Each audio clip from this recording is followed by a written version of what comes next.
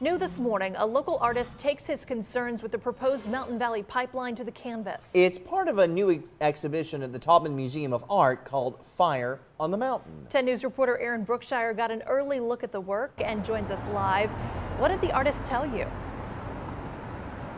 Well, the artist says that these series of paintings are focused on his own personal concerns with the proposed Mountain Valley pipeline, which he says will be crossing his land in Bent Mountain in several places. Now, the pieces that are currently on display document what the artist, Chapman, calls the environmental impact of oil and gas pipelines across the United States. He uses photos and videos from documented cases of pipeline explosions as inspiration for his work.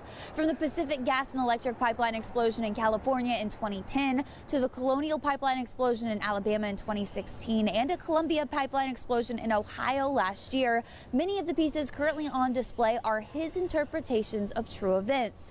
It's a timely exhibition for the Taubman Museum of Art as discussions surrounding the proposed Mountain Valley pipeline continue to heat up. It is wonderful to continue an open and thoughtful dialogue in our community, and what better way than to do it through art and to see that powerfulness in terms of what Chapman has to offer, and from the area as he is from Bent Mountain. We reached out to experts with the Mountain Valley Pipeline team for a response to the exhibition, but so far have not heard back.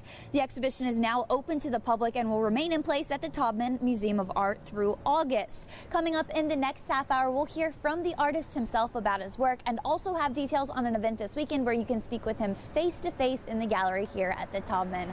Live in Roanoke, I'm Aaron Brookshire, 10 News, working for you.